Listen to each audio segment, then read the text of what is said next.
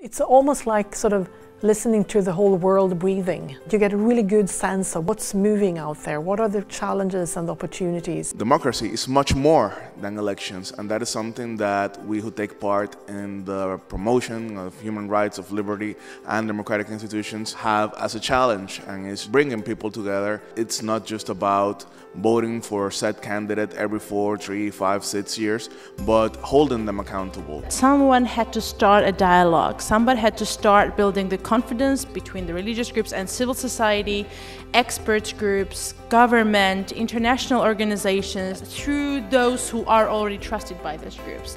The teachers, the religious leaders, those who are maybe not one of the most favored and easy target groups, but maybe those who we really need for democracy renewal. Maybe this is the key where we all can start thinking how we can become more open, how we can become more engaged and help really promoting what we believe in and really be open for this dialogue. This universal inspiration and the fellowship of the activists. You recognize each other, even you have different colors, speaking different languages, but since you are facing similar challenges and embodying same values, these are the people who you belong to.